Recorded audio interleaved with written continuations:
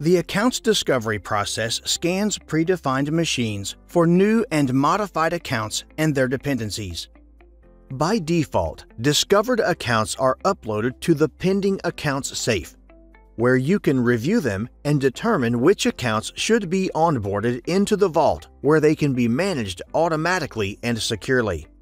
However, you can also create rules to onboard newly discovered accounts automatically and provision them in the vault without any human intervention.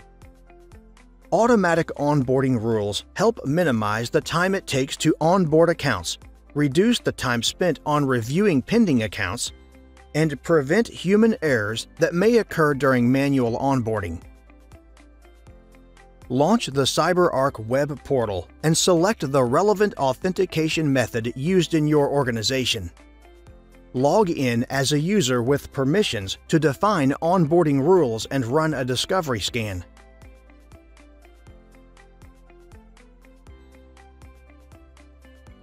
In the Accounts View page, click Accounts Feed and then Onboarding Rules.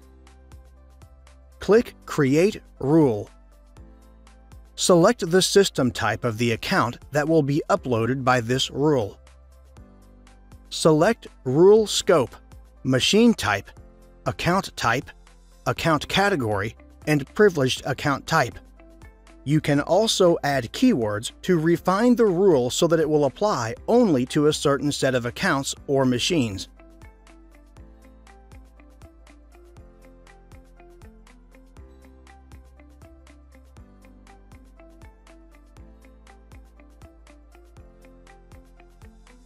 Move on to the next step.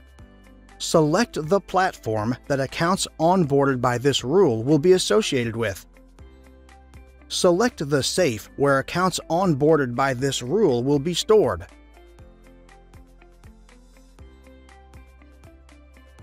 Next, define rule properties. Name the rule and add a description. To automatically reset the password of discovered accounts, the target platform must have a reconcile account associated with it.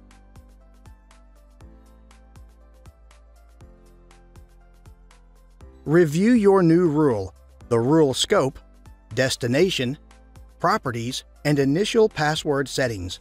Click Create Rule. A success notification displays.